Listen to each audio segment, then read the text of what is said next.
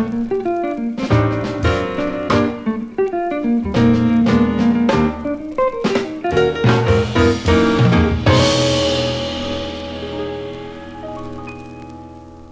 name is Hugo Gamino. I am the Assistant Director of Operations for Premium at Wrigley Field. I oversee all of our premium spaces, from the suites to all of our private clubs. What we wanted to do was we wanted to bring you a little bit of hospitality to your home.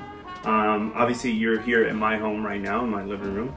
I'm lucky enough that my 4-month-old is asleep currently. What we're going to be doing in the next couple of video series going forward is teaching you some of the cocktails we present not only at Wrigley Field, but just some classic cocktails that you can make at home. So the first drink that I'm going to start off with is a classic Gin Martini.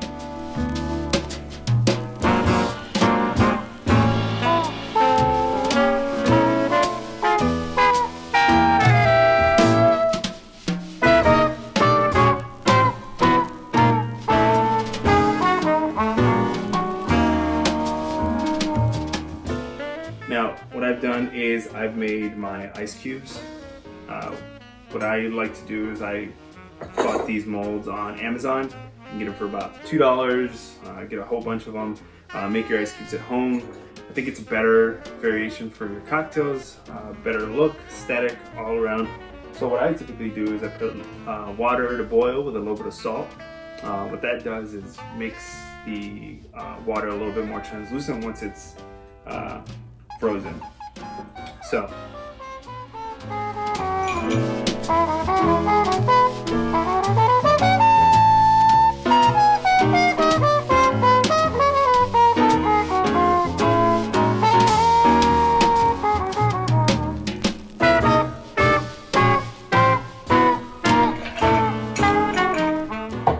put that off to the side. Once again, 1 lemon. Now mind you, when I do